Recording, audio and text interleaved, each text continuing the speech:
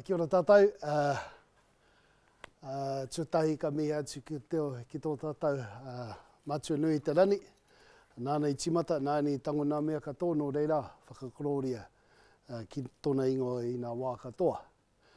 Ka hoki mai ahau ki o tātou tini mate, nā mate huhua te wā, e mui rā, e mui rā, e mui rā. Kai te mihi atu ahau, kia tātou te hona ora, ko tātou e nei, ka nui te mihi kia tātou i tēnei wā. Ko hau nei nā, te teiuri no mātātua waka, ko tūhoi, ko te whakatohia, ko Ngāti Awa Hoku Iwi. Engari, te tei anō taha no Ngāti Kaungunu ki te Wairoa, ko Paul Mika hau.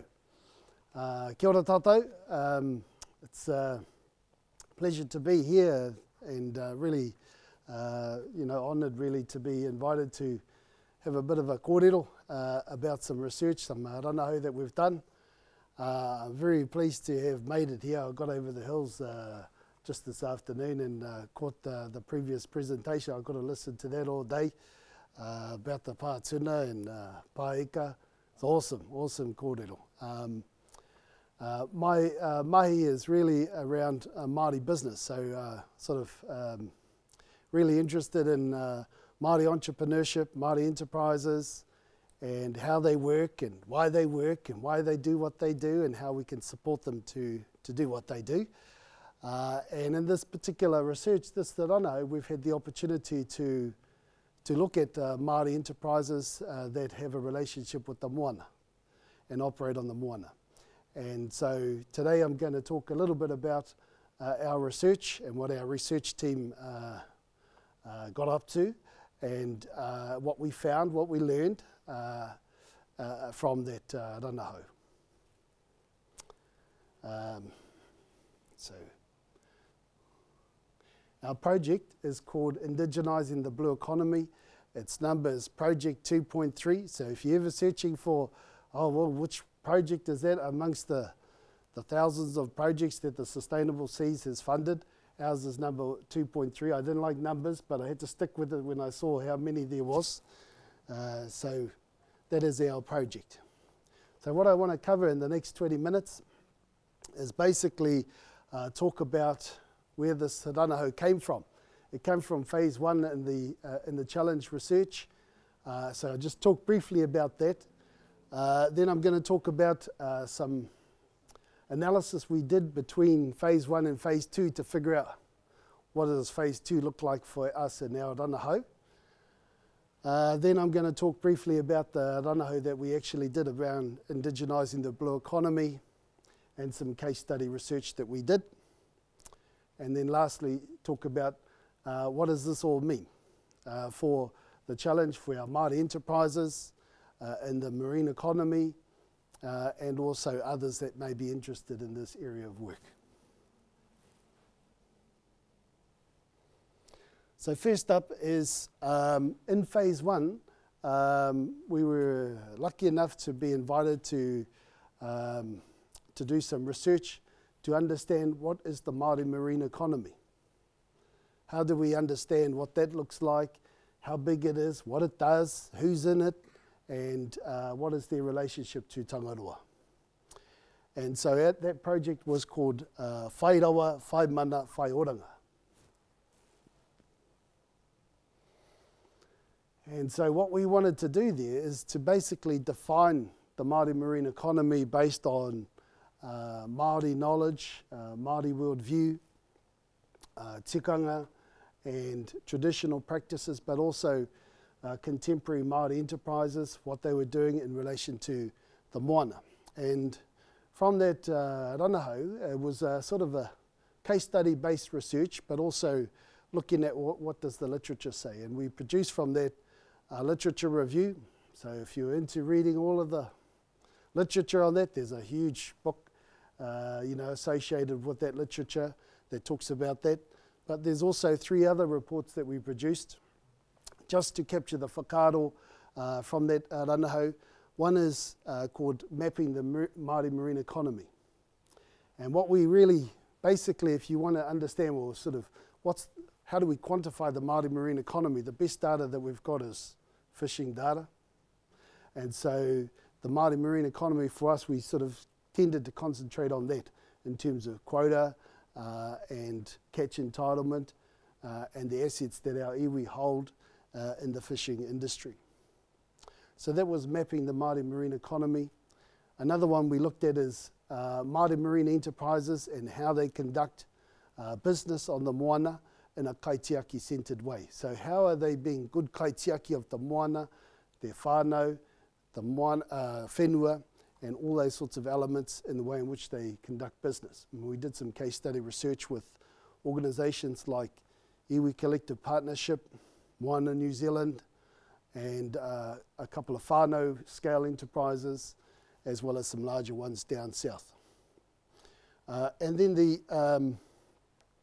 And then we kind of summed it up in terms of defining it in terms of the Māori marine economy as a sort of overall paper. So all this stuff is on the Challenge website, so you'll be able to look it up at your leisure.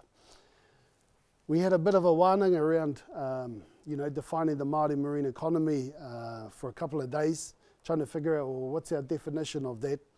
And ultimately we landed on whai rawa, whai mana, whai oranga, the title of the project.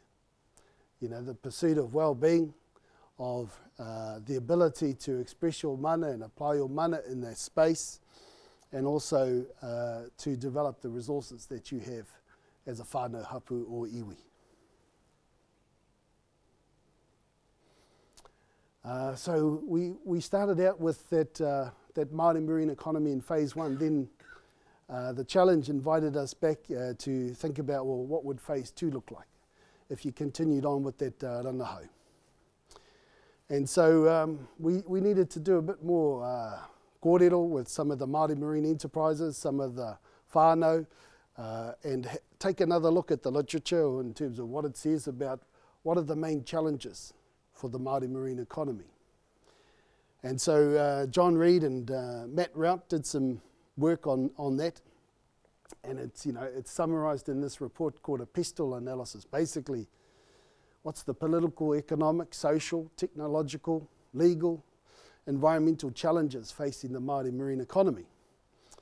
And amongst all of the possibilities there, we highlighted three. One is fragmentation of our assets, our resources, the structures that we use to operate Māori marine enterprises, and the governance and institutions by which they are sort of governed and in that area. The second key challenge was a focus on commodities. Rather than sort of thinking about high value, high quality products and services within the Māori marine economy, it was tended to be focused on catching fish and selling fish as a sort of a commodity, rather than thinking about the value that we add, that we have within the Māori marine economy. The third challenge is the imbalance between hapu and whānau and iwi to be able to participate and benefit from the Māori marine economy. So with treaty settlements, particularly the fishery settlements, those assets have been vested in iwi. Yet it was at the whānau scale where whānau were involved in fishing and looking after their whānau and feeding whānau. So we could see there's a bit of a tension there between the capacity of the iwi and the aspirations of whānau to get involved in the business and activity of fishing, and how do we sort of address that sort of issue there, that imbalance. So taking into account those sort of three main challenges or constraints on the Māori marine economy, we devised a sort of a proposal to do some more research, and what we called it is indigenising the blue economy. Initially our research was under the Tangaroa Research Program, which was the sort of Māori focused research area of the challenge, and this project would be sort of sit right inside the blue economy research stream in terms of alongside the others that were chosen for that area of research. So what was our purpose? What was the purpose of our research? essentially our focus was to partner with Māori, whether that's pan-tribal, tribal or whānau scale enterprises, and support Māori who aspire to a blue economy imbued with mātauranga Māori, so all of our knowledge of who we are and where we come from and how we operate in the world. Treaty principles, so Treaty of Waitangi was a key element, and a focus on Māori well-being, human potential, and our relationship with Tangaroa. So that's kind of what we were looking for, to understand, well, what does that look like for our Māori marine enterprises at different scales, in different sectors and contexts. This is our project team. I thought the first project team was big. This got even bigger. And when you're managing a project team, you know, it's a lot of fun. Because you've got lots of personalities and aspirations and wants and needs, and you've got basically a fraction of everyone's time, and you have to make sure you get your fraction. And so here's all our fractional bits of our team that we managed to assemble our team.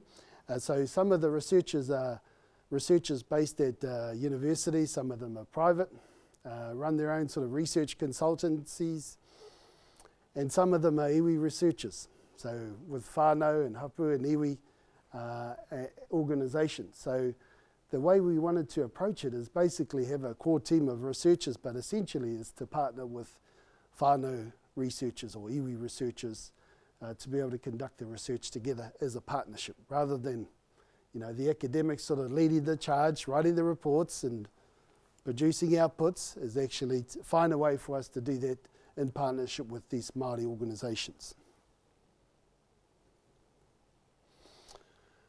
The research was focused around three main themes. The first one there is pāhekoheko, increasing integration. So this responds to that problem of fragmentation of the resource, the Māori marine resources, particularly the fisheries assets, settlement assets. So how do we sort of increase the level of integration amongst Māori marine enterprises?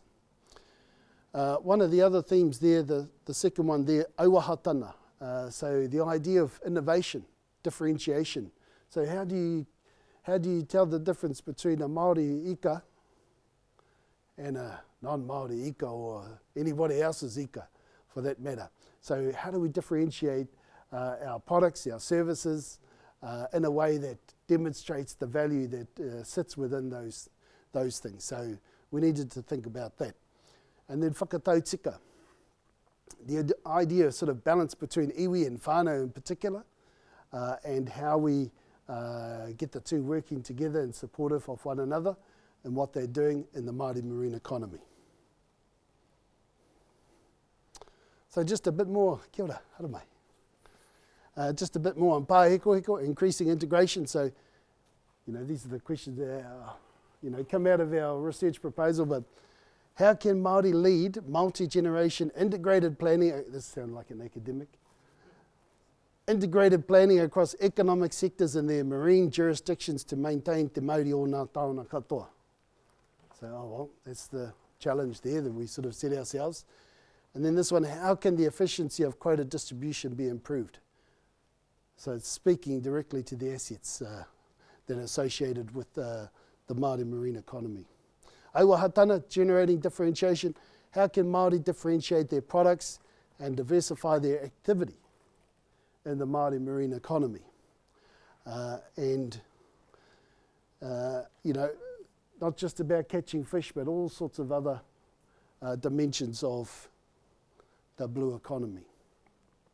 Whakatautika, question there was, how do we create employment, enterprises, economic opportunities for whānau and hapu and coastal communities, leveraging the assets of our iwi organisations?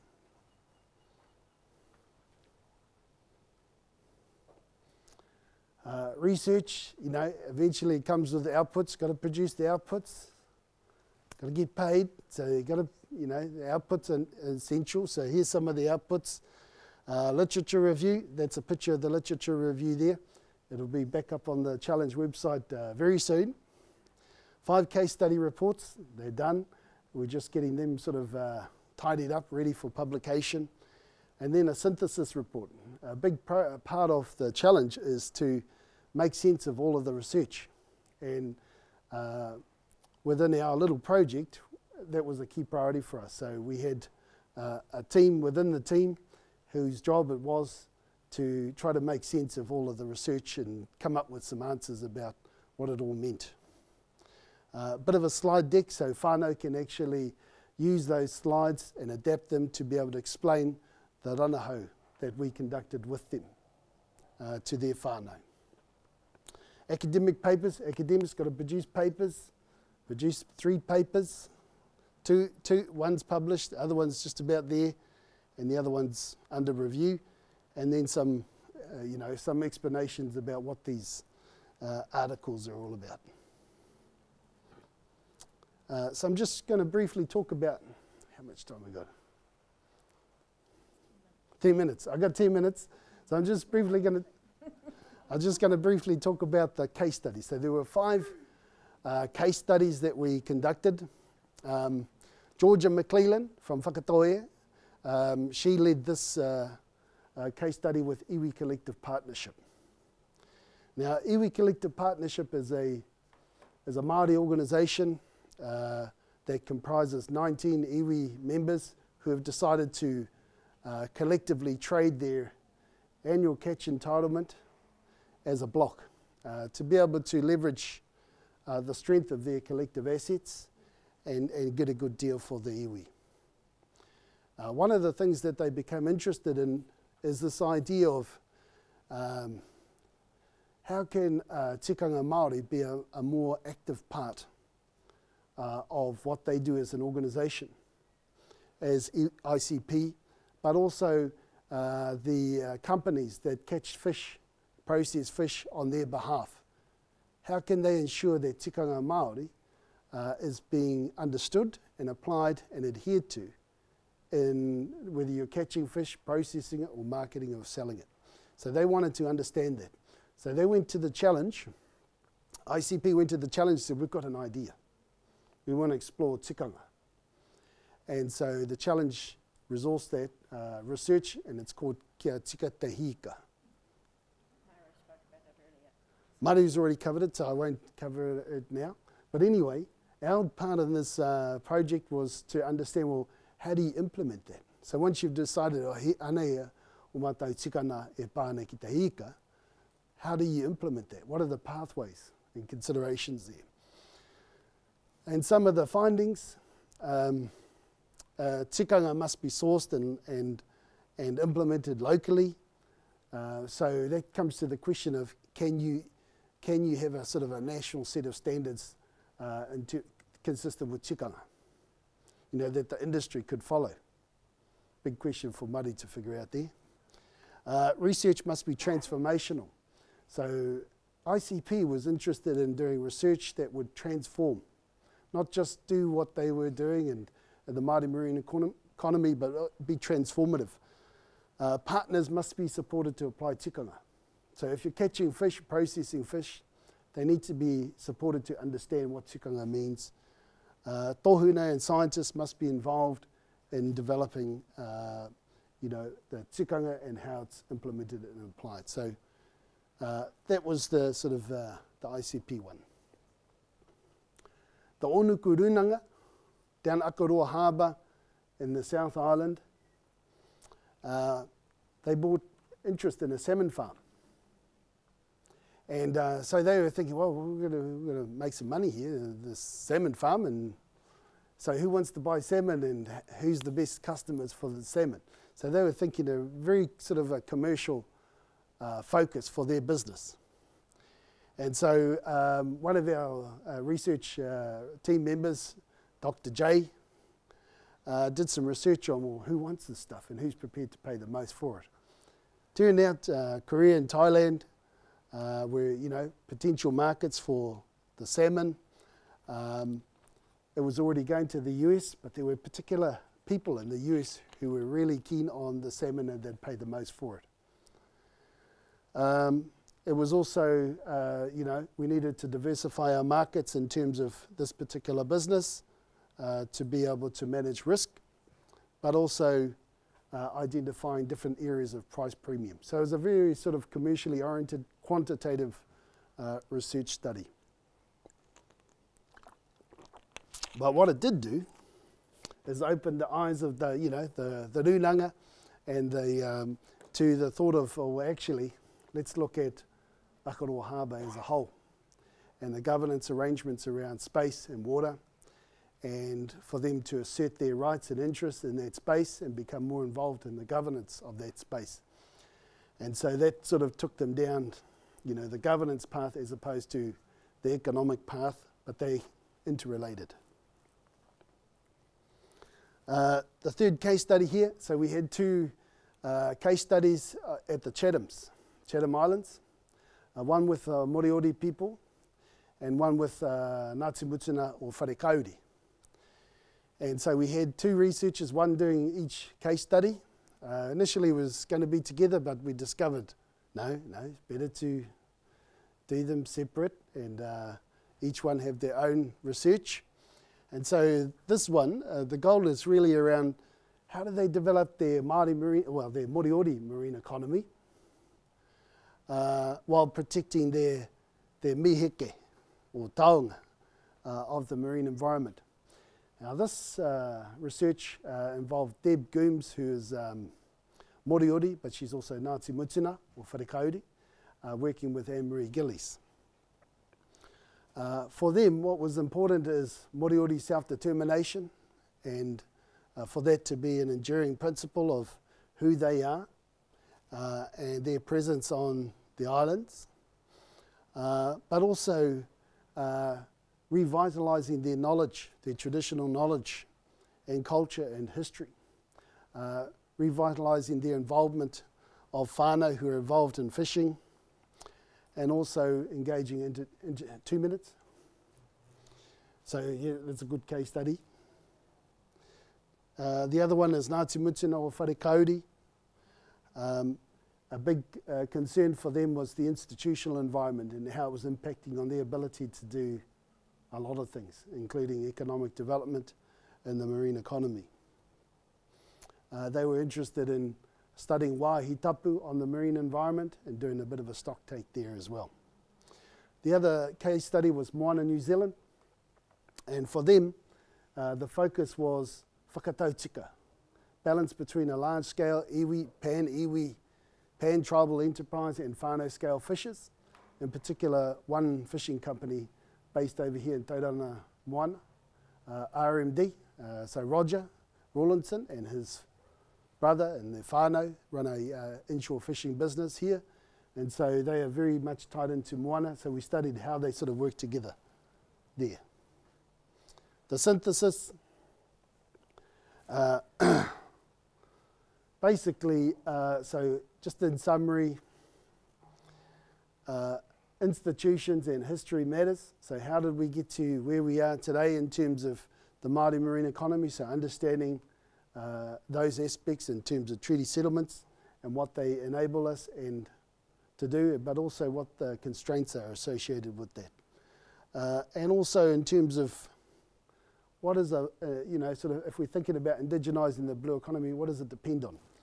Holistic worldview, the Māori worldview, relationships, and also time, thinking about the importance of time.